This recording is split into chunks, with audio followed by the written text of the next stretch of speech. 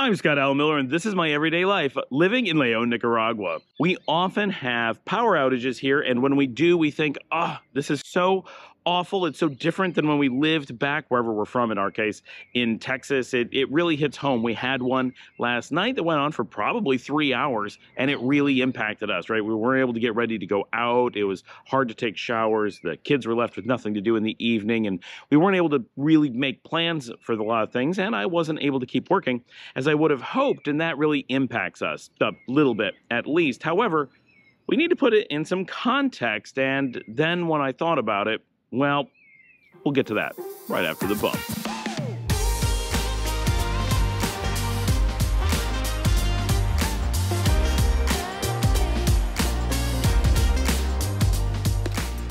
So it's important with all these things to contextualize. Last night we were without power for about 3 hours, but that was limited just to our barrio, which is Sutiava, out here in the west of Leon. The city itself didn't lose power, just something happened in this remote area. We didn't have a storm or anything, so this was probably a transformer exploding or a tree coming down on a line, something of that nature, and the crews were out within 20 minutes at least, and they were working on it, possibly much sooner. That's just when we saw them. So it was a pretty isolated outage in a very poor indigenous community outside the main city, and we were out for about 3 hours. Now that impacts us here more than a lot of places because, one, it was nighttime, so we had no lights whatsoever. Everything became very, very dark, and that's just kind of annoying. A lot of us depend on electric for water pressure. Here where I live, we use a pressurized tank. So that means that we use a pump. It fills the tank, it swells kind of like a really, really strong balloon, and then it doesn't need the pump, and as it shrinks, it pushes pressure into the house. So if we lose power for short periods of time, you don't notice at all. Your power could go on and off all the time, and it would just stay pressurized, and the house would just keep working. But I don't like how it works in general. For anyone who is interested, pressurized tanks means that while you're using the tank, but it is not pressurized, not pressurizing, it slowly decreases in pressure. So you're taking a shower, and the pressure, it doesn't get low, but it does get lower, and you feel the change. And especially here with suicide showers, the temperature of the water is dependent on the flow rate of the water. So the temperature of the water and the pressure change slowly as you're taking a shower. Then you hear the pump kick on and repressurize the tank. While the pump's running, it really produces a lot of pressure, like really fast. So you go from this slowly decreasing, the water gets hotter and hotter, less and less pressure, and then all of a sudden it just blasts out, and it's much colder because it's coming really fast. So you have to adjust things, and it's not great as a way to go. I wouldn't necessarily recommend pressurized tanks unless you're really struggling for space. But that's how we have now. What we had in our La Barrio house is we had a large tank that it had to pump to use. So if the power was out, the pump wouldn't work, and the only way to get water would be to, put a ladle in or something. We could do it in an emergency. You could put a bucket in, get some water, but it wasn't great. So the pressurized tank is definitely better than that. And we have a lot more space here as well, and we've learned a lot from having lived here. So depending on what you have changes how the water pressure works. The best case scenario is having a tower, which of course takes a lot more space.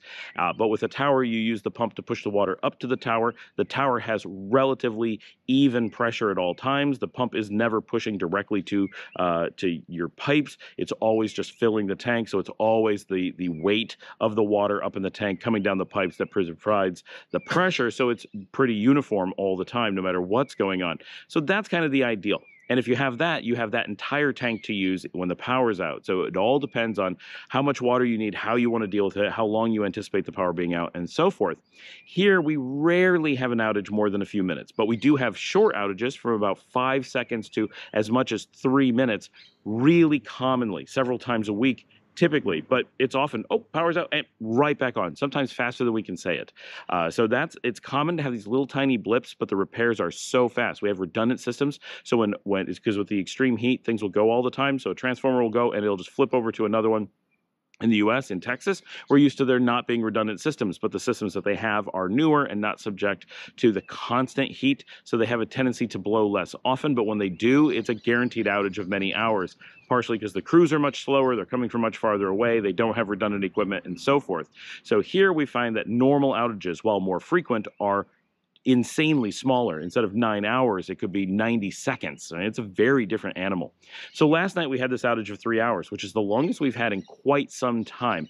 Once in a while, we'll get one during the night, and we don't really know how long it was. We only know that we wake up and like an air conditioner is turned off or a TV will have turned on. Sometimes that happens. And we'll be like, oh, we must have lost power. But was it 30 seconds? Was it an hour? I don't know, because I was asleep. So that does happen. Maybe we've had longer ones, but having a multi-hour outage is a very rare thing here. But most of us, for whatever reason, living in the tropics, we tend to have generators of some sort, whether it's a true generator or what they now call, misleadingly as a generator, a battery. How is a battery a generator? It is the opposite of a generator, but that's what they're calling it now. It's amazing what you're allowed to do with marketing. You can just lie about anything, I swear. So we have this battery that they call a generator. And then people are going to start using that, right? Because you put it on a product, people are going to use it. They're going to say, that's what generator means now, and it's going to be the opposite. Then we don't have a word for generating power, only for storing it. Like, that's seriously a problem. Anyway, so we have big batteries, and we keep the house running, not the air conditioning and not the pumps, but my computer stayed on even at 3 hours. I don't need a real generator with fuel.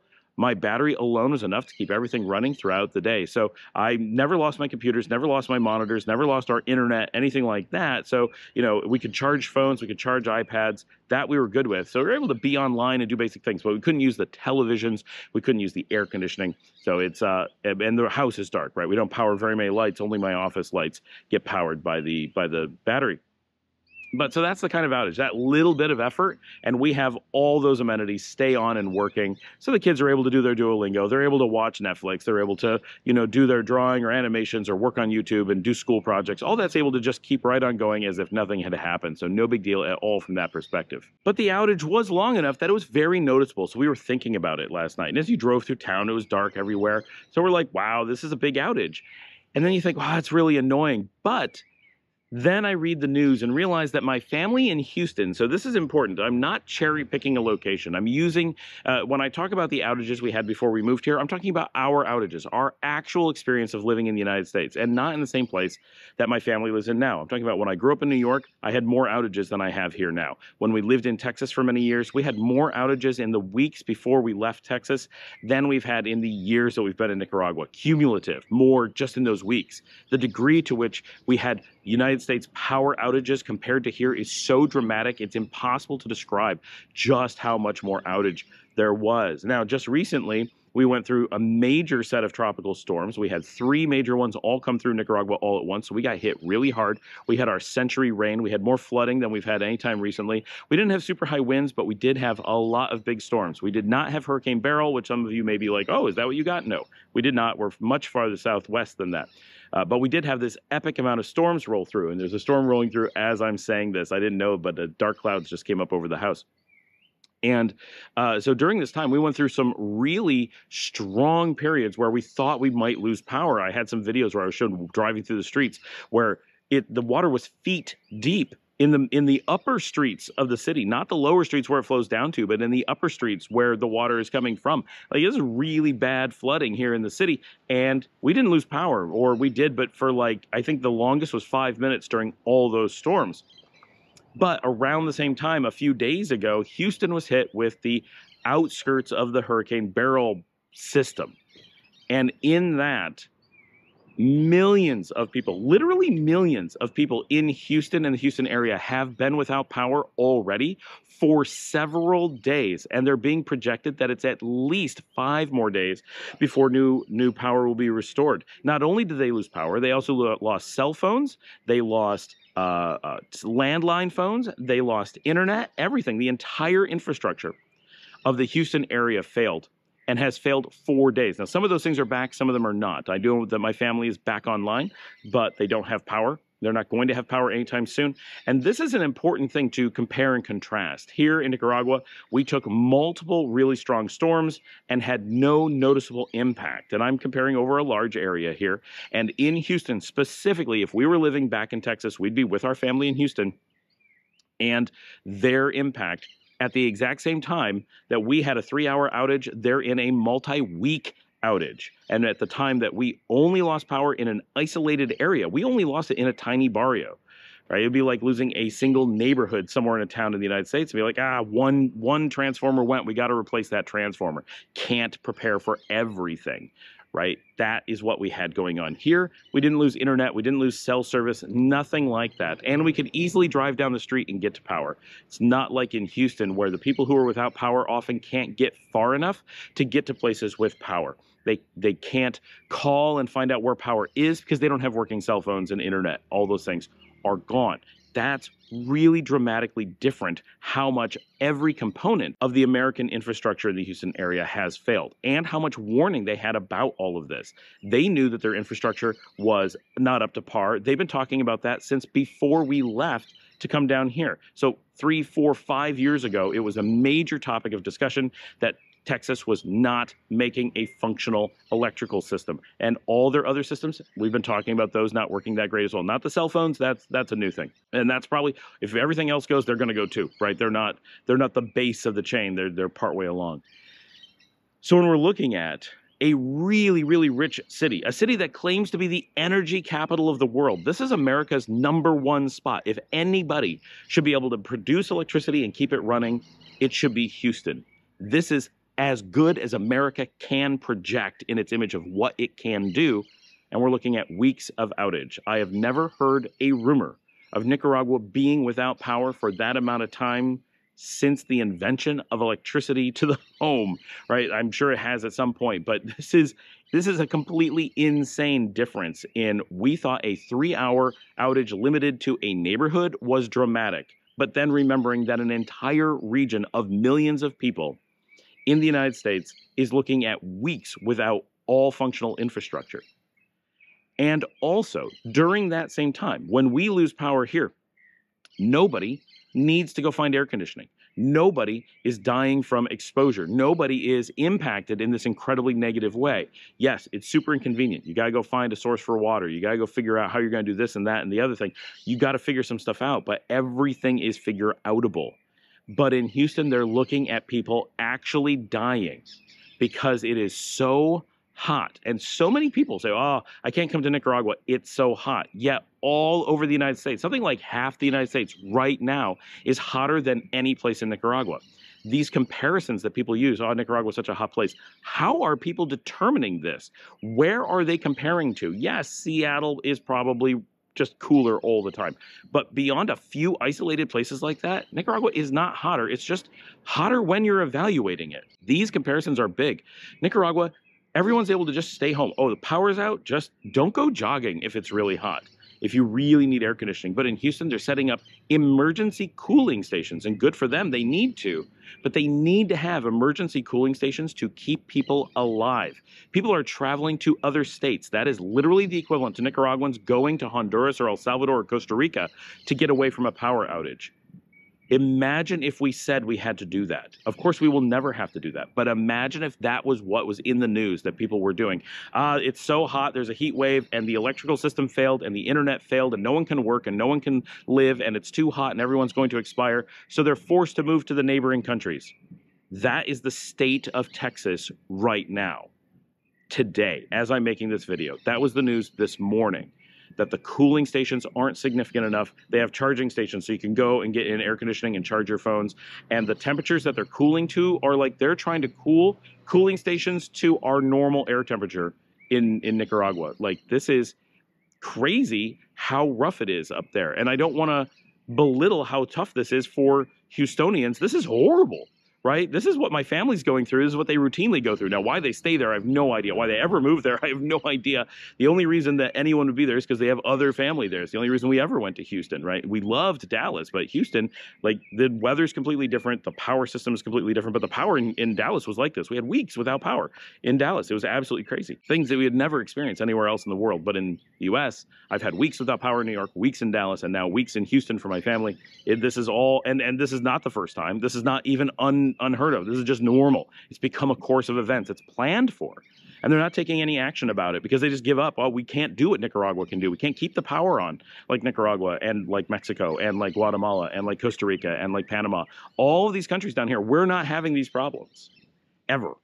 right? Like it just doesn't come up. Yeah, isolated towns out in the hurricane belt, way out east, super, super, super small, really poor, basically just barrios on the ocean. Yes, sometimes we hear about tragic stuff happening out there because they're in harm's way. They're in the most dramatic spot. But the majority of Nicaragua, when people are talking about Nicaragua, the portion we're talking about, the part where people live, where the population is, the part that has been Nicaragua for hundreds of years, that portion never, ever, ever experiences issues anything like this. We don't have the heat. We're just not as hot as the US. That's just the way it is. We don't have to have emergency cooling. We've never had a day without power. We've had long portions of days without power over the course of several years. We've never had a day without power. No one would believe it. Here in Nicaragua, no one believes these news stories from the US because it seems so implausible. How can North America have these kinds of problems when Central America does not? It doesn't seem plausible. It doesn't seem reasonable. And to be fair, it is not reasonable.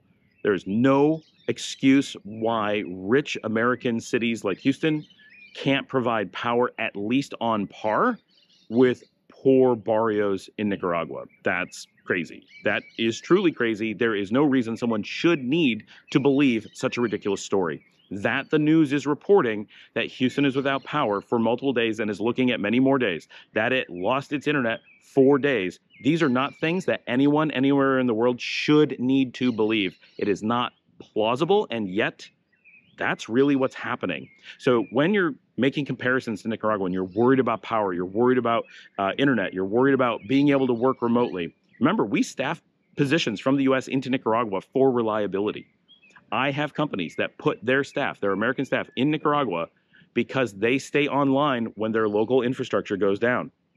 That is a real thing because the infrastructure here is so much more reliable. And when it does have problems, it's not tied to the US, right? So happens at different times. So there's additional benefits. Plus, it's cheaper, many benefits. But that is a real thing that companies do because the US is so unreliable and so expensive. So when you're making these comparisons, when you're making these judgments about concerns about moving to a place like Nicaragua, don't just look at, does it have outages? Everyone has outages. Compare it to the United States or wherever you're coming from and say, do we have outages? How would we judge ourselves if we were considering it from the outside? If we had to tell people what our outages were like, how long we go, what information we have about repairs, how much we can anticipate that things will be fixed, what kind of investment it goes into making sure this doesn't happen again. If we had to disclose what was going on in our own country, would people think that we were living in the place that we didn't want to go to? When you're evaluating, if you're, for example, living in Houston and you're wondering if Nicaragua's for you, instead of saying, I wonder if their power is good enough, you should be saying, how could it be worse? You're in the worst power location. So it's important to have this context. I get so many questions about issues with the power in Nicaragua, but living here, we're always appalled by how bad it is everywhere else. No, it's not perfect here, but it's consistently really good. And because of the way we have outages, because they're common but short, we're able to mitigate them with batteries, or if you want, real generators.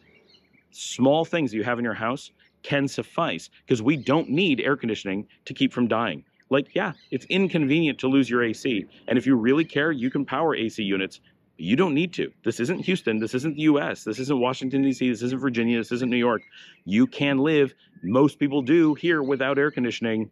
So that's an important additional context, that when you're looking at that safety, at that comfort, the level that you could get here compared to the majority of the United States is pretty extreme in an area where most people assume it's something they're going to give up to move to Nicaragua instead of being something that they're probably going to gaining better infrastructure by coming to Nicaragua. Thanks for joining me. Like and subscribe. Get down, ask your questions. Send in your video questions. I get very few of these, like barely any. And we've got all the information in the description, every single episode. Love to put you guys on the show. And if you'd like to help support the channel, you can buy me a coffee at buymeacoffee.com/Scott Allen Miller. That comes directly to me and helps support the work that we do here. I'll see you all tomorrow. And if you would be so kind, click on one of the videos that comes up on the screen, or if you don't see one of those or you don't like one of those, scroll down or find whatever YouTube is going to recommend and go on with one of those.